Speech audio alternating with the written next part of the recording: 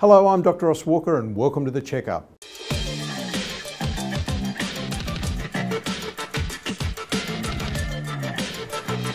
Hello, Dr. Ross Walker and welcome to The Checkup. I'd like to talk today about one of the major steps forward in the future of medicine, which is regenerative medicine.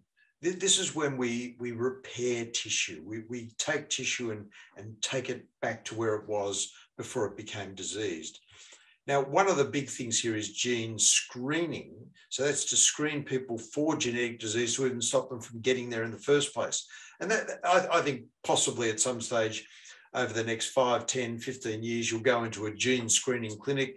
You'll have the inner part of your mouth swabbed and they'll map out your genes and say, okay, here's where your diseases lie. This is what you need to prevent for this particular disease here or there. I think it's a really, really exciting field and that's on the way. But happening right at the moment, typically for much less common diseases, is gene therapy. Now, this is really exciting stuff.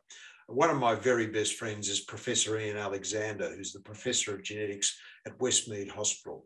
He's done some seminal work with his team. So this is a worldwide team working together on a condition called spinal muscular atrophy. And spinal muscular atrophy, these poor little kids are born with this genetic defect where often they're dead by the age of 18 months, where their muscles just don't work and they get respiratory paralysis and they can't breathe. What Ian's team has done is develop this gene therapy where they have this viral vector that's introduced into the body, and the viral vector goes into the person's genetic makeup, changes the gene so that these kids no longer have spinal muscular atrophy. And they've got some early pilot work showing these kids are cured from their spinal muscular atrophy. We're talking about a terminal disease that's now being cured by gene therapy. And they're moving from gene therapy to other gene therapy for these sort of rarer conditions to other conditions. And who knows, at some stage in the next 10, 15, 20 years, we may be able to cure many, many diseases using gene therapy. Then there's something that's been around and researched for the last 15, 20 years. And I still think for the vast majority of diseases hasn't reached the promise that it showed initially. And that's stem cell therapy.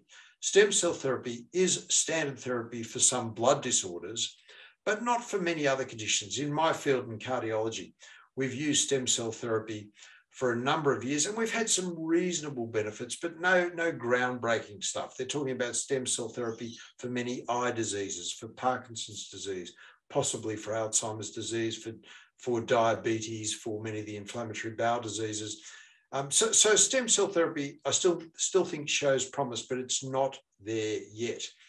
Then there's also tissue engineering, which is basically using biologic scaffolds to create new organs. People who have, say, for example, kidney failure or diabetes, to create new kidneys, new pancreases for these people. And there's a whole lot of things going on with the exciting field of tissue engineering as well, and just generally the use of biomaterials for different things. And then finally, the whole concept of bionics, which is creating new limbs and allowing paraplegics to walk again, bionic eyes, bionic fingers. So all of these things are working as well. And so the field of regenerative medicine is just absolutely booming at the moment. And I think over the next 15, 20 years, we'll look back at what we did in the year 2020, 2021, 2022 and say, that was pretty barbaric stuff, how doctors used to practice, because this is the way we do it now. That's The Checkup. We'll talk to you next week.